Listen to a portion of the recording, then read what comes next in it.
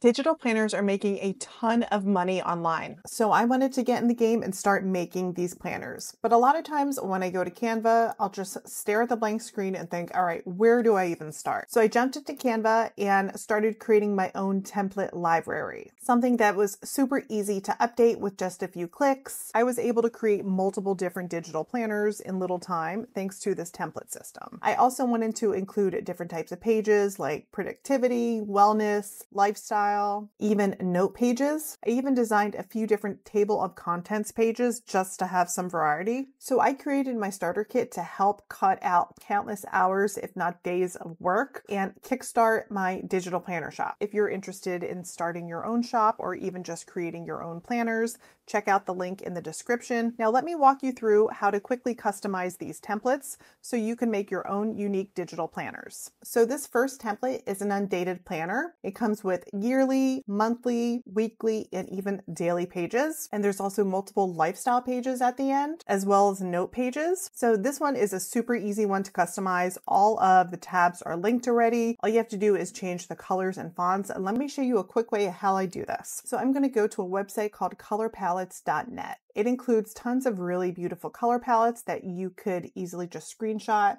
and upload it to Canva. I like to look for palettes that have some really light colors, some good accent colors, some deep colors. So what I usually like to do is just take a screenshot through my computer of a palette like this, and then I will add it to my Canva design right here. And then the next thing I'm going to do is I want to lock some of these elements so that way when I switch out the colors, some of these elements won't be affected. Like this paper, this white paper back here, I'm actually going to right click lock, and then I'm going to select my screenshot, right click, apply colors to page. So as you can see, all of the colors have been applied to the page. And if you keep clicking apply colors to page, it will shuffle through the colors on the page. So I really like this design right here. It's very easy to read. So I'm going to delete this. And I'm also going to select this color and just make it a little lighter. So that way we could read that text up here. So I have a quick little trick to update the fonts. So if you go to the design tab, click styles, and then go all the way down to font sets, see all. If you select the fonts, all of the fonts on the page will change. And this way you could test out different fonts super quickly. So I really like this style, and then I'm going to click apply to all pages. So if I scroll down, all the pages now have those updated fonts. So now I want to apply these colors to all of the other pages. So I'm just going to select the background of that next page, click the background color, add new color, grab the little eyedropper tool, and then select that color. So now you see this changes. Before you deselect, go to change all at the bottom. So now it changed all of the backgrounds on all of the pages. We're going to select on the little tab, click color, and that new tab color is now in our color palette. So we're just going to select it, click change all. So now all of the tabs have been updated. And we're going to do that to all the other elements on the page. So this little bar up here is now beige. So while this is selected, I'm going to select the beige color and click change all. And as you can see, everything is changing super quickly. So this saves us tons of time. And then you want to go through and make sure all of the colors are updated throughout the entire design. So if we click grid view at the bottom, we'll see everything has been updated. So you might have to go in and update a few additional items, but this definitely saves you a ton of time. You could even go in and customize the binder rings to kind of make it match the style. And if there's something that didn't get picked up, like this particular binder ring is still white, you could select the previous binder ring, click on copy style, and select that. So that's just a really quick way to update anything that hasn't been changed. And then for the cover, you could easily just add an image over here. So I'm going to look up a turquoise image that goes really well with the tabs. Since the original color palette had a beach theme, I'm actually going to look for a beachy image. So that way everything is nice and consistent. And then I'm just going to delete these two pages up here.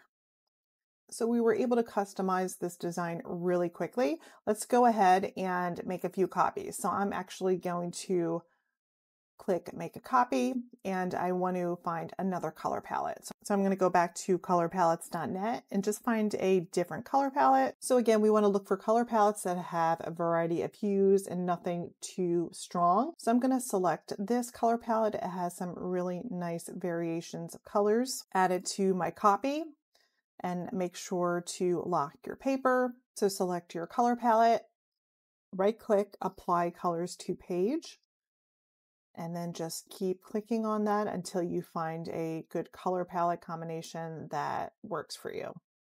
So this one is kind of nice. So I'm going to delete this. I'm going to go back to design under styles, font sets, and then test out some font sets to see what works with this color palette. So this one is nice. It goes with that elegant design, and I'm going to click apply to all pages. So now the font has been updated, and then I'm just going to go ahead and apply these colors to this next page. So select the background, go to background color, and pick up that color, click change all. I'm going to do the same with the tabs. Select the tabs. So it looks like it's picking it up right here. We're going to click change all. This color right here.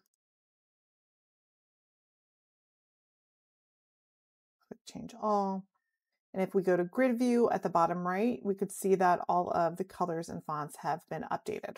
So let's go ahead and edit this cover page. So I want to apply the same font style to this. So I'm just going to select this font, go to copy style, and then I'm going to go under effects and change -61 to 61. And let's find a really nice cover for this.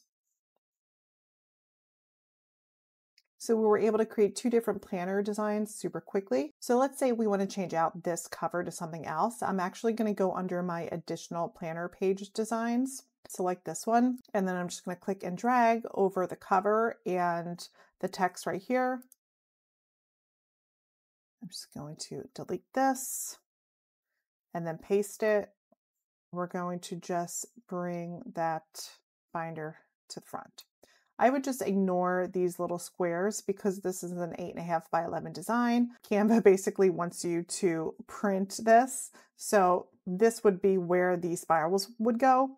So this is just on the design only. You don't have to actually worry about it. So let's update this pink color to this beige. And then this font, we're going to change it. Click change all. I'm actually going to click and drag over this to make it lowercase, to change the caps.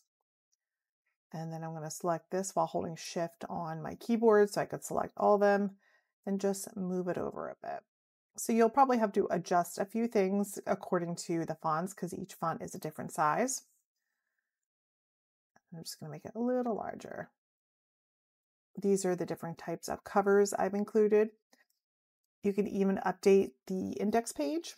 I have additional yearly, monthly, daily, and weekly pages. And then I also have a 2025 calendar. So let's say I want to add these productivity pages to my 2025 calendar. So I'm going to click and drag over these. So they start right here, but I'm actually picking up these. We could easily delete these. So make sure these are all selected by clicking and dragging. I'm going to Command C or Control C on my keyboard to copy. So make sure you're in the grid view when you do this. Let's go back to our 2025 calendar. Make sure you're in the grid view and then Command V or Control V on your keyboard. And while they're all still selected, I'm just going to click and drag them down here. So now my 2025 calendar has these extra productivity pages. Just going to delete the extra ones that came in, the daily schedule. Okay. And then you would just go in and apply the fonts. So this particular font is Bodoni FLF. I'm going to select the original font, the seasons, change that, and then go to change all. So now every instance of the seasons has been updated. And then I'm also going to change the color of the tabs to the green. We're going to select the pink and then apply that color, change all. And then I'm just going to change these to white. And then we're just going to make sure that background color is also updated throughout. So we were able to apply those new fonts and colors from those new pages onto this original planner. So now we have a 2025 planner, an undated planner, as well as another undated planner with additional colors and fonts. So you could go ahead and resell each of these templates with different colors and different covers. I did include a detailed walkthrough showing how to customize all of these, as well as how to import them to GoodNotes.